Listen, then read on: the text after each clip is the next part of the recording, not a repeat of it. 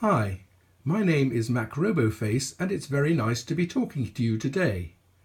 I have a circuit behind me on the breadboard on which I'm sitting which controls me. I receive an audio signal from a microphone on my master's iMac, and that is picking up his voice, and it is fed into the circuit on the board behind me. It goes through two capacitors, and from there it is fed into an analog to digital converter on the PyCon 0 board, which is mounted on the Raspberry Pi beside me.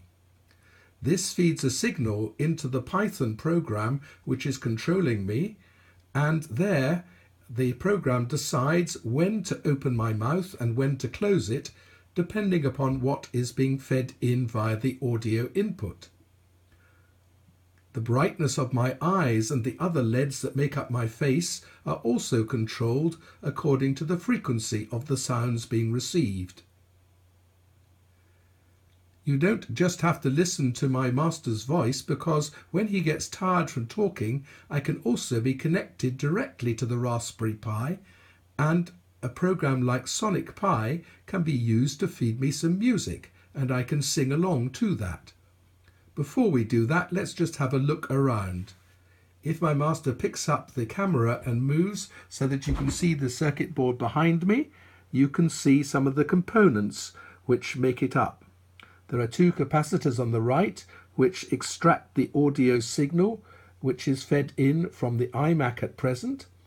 There is a rotary potentiometer which is used to adjust the rest signal when there is no sound being fed in, and in order to calibrate the circuit there is a yellow button which can be pushed.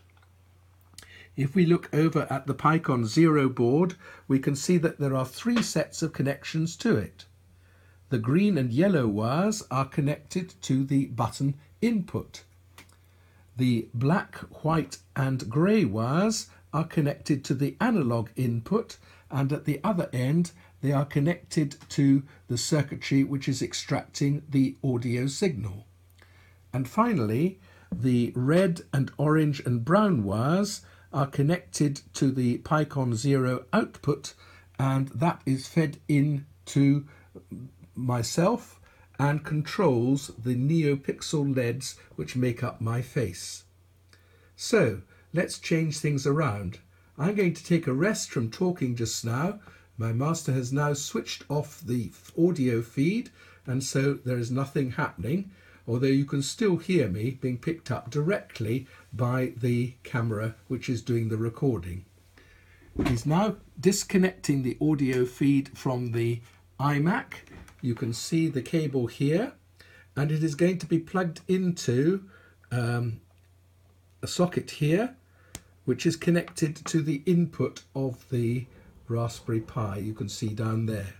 It's actually a splitter lead, and the other half of the lead is fed to an amplifier so that you can hear the audio that the Raspberry Pi is producing. If we look up at the screen beside me, you can see that we have here Sonic Pi running. It has a program called House of the Rising Sun, which was coded in August 2015 for Sonic Pi, which will be played shortly. And if we also have a look at a terminal window which has now appeared, you can see streaming up that screen the numbers which represent the audio signal which is being fed to the circuit. At the moment they are fluctuating between about 5 and 10, and that is just a noise signal, but it doesn't really cause much effect on my face at present. So the camera is going back down here, and we are ready for a performance of House of the Rising Sun, which is now about to take place as we run the Sonic Pi program. Here goes.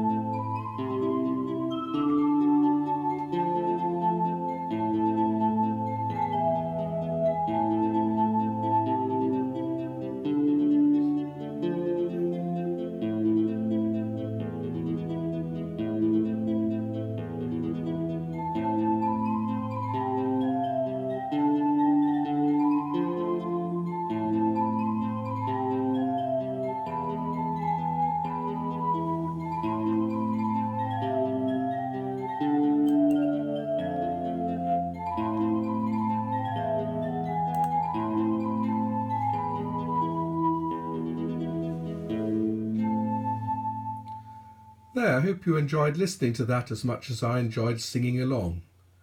Let's now just switch the audio back again so that you can see my lips moving once more.